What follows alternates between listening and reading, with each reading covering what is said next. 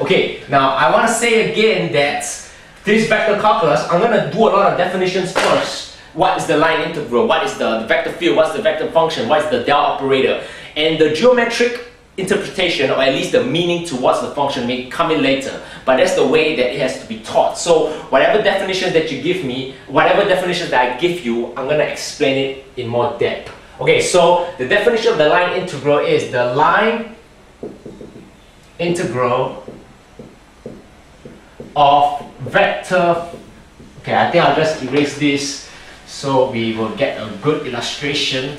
Okay, because this one's too much. The line integral of vector field f on curve C, okay, is given by, integrate like this.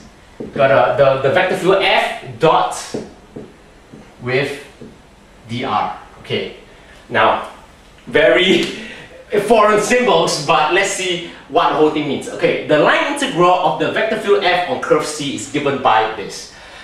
Now, first things first, notice, okay, that comparing it with the calculus that you know, we are not integrating a function. Okay, let's get that clear right from the start. Okay, in calculus you're integrating a function. What's the function? X squared plus 4 divided by x, sine x, integrate sine x. But in vector calculus, the line integral of the vector field on curve C. Okay, so in a way to think about it, you are actually having two separate things that you need to combine together, and then you integrate them. You can't just integrate the vector field, though in future topics we can do things to the vector field alone. I'm not denying that, but in definition of the line integral, okay, you need two things. What are the two things? The thing is the vector field, and the other one is the curve C.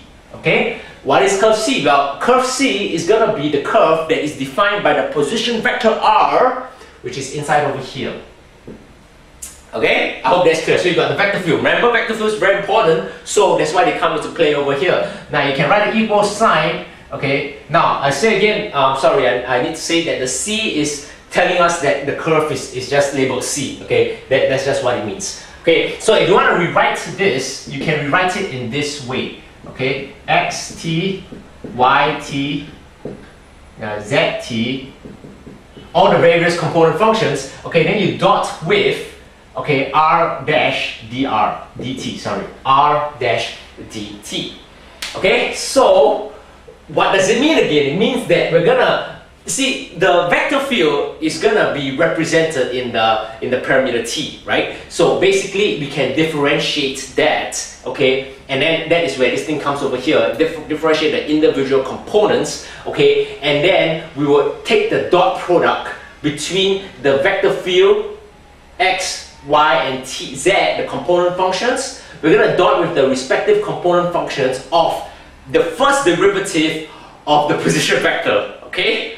And then we're going to integrate that whole thing with respect to t. Now, if you want to see, if you're not too clear about this part, what it means is something like this. You see, I got r over here, right? R is going to equal to the thing over there. Okay, so I take dr dt, okay, is equals to the x,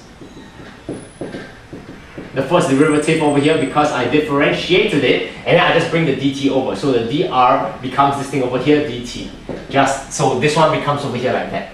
Okay, now I'm going to show you an example, but at least I would just want to write this whole thing first, okay, so that you know what's going on. Okay, but emphasize again that in this line integral, you're taking the vector field, you're integrating the vector field on the curve C. Yeah, you cannot just integrate the vector field by itself. You cannot just integrate the curve by itself, but you're going to integrate the vector field on the curve C, okay? And what does that mean? That means that first you need to differentiate the position vector. The position vector is r, which defines the curve C. You got the individual components x, y, and z. You take the dot product, so you multiply them together, add them all up, okay?